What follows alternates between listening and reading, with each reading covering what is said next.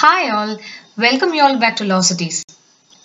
The topic we take up today for discussion is Chapter 4 of the IPC, which deals with general exceptions. Here we shall cover the scope and ambit of general exceptions and its classification as excusable and justifiable defences.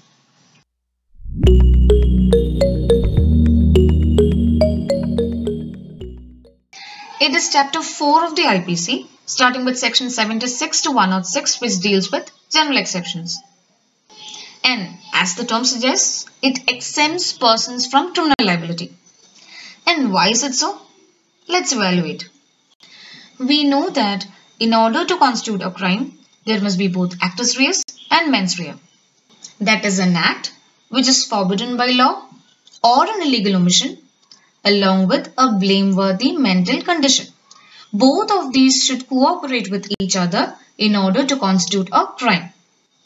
Which means that an act which is devoid of the requisite mental element will not constitute a crime, isn't it?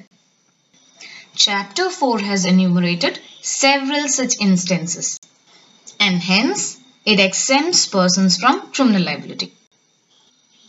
It is to be noted here that all these exceptions, starting from Section 76 to 106, overrides the offences which are stated in the code, which means that they should run as exceptions to each of the provisions provided in the statute.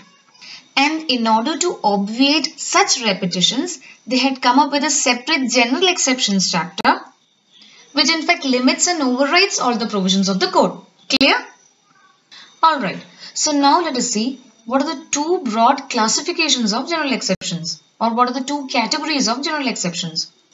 They are excusable defences and justifiable defences.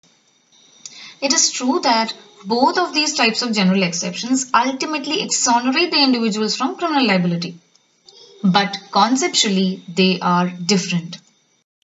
Excusable defences deal with those general exceptions where the criminal acts are excused for the want of mens rea, for the want of requisite mens rea. Say for example, acts committed by infants, insane persons, intoxicated persons, etc.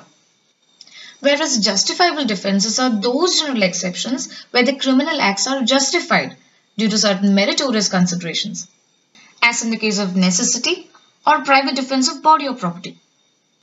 We shall learn in detail all of these in our coming lectures, so stay tuned to our channel. Okay, so now let us see the burden of proof aspect of general exceptions.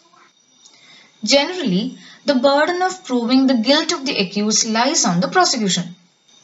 The public prosecutor is bound to prove the actus reus, the mens rea, causation, motive, etc. etc. But is that so the case with the general exceptions? No. The burden of proving the fact that the particular criminal act fell within the general exceptions chapter very well lies on the accused himself.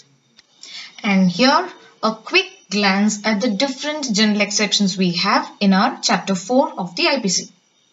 Mistake of fact, judicial acts, accident, infancy, insanity, intoxication, consent, trivial acts, and private defense.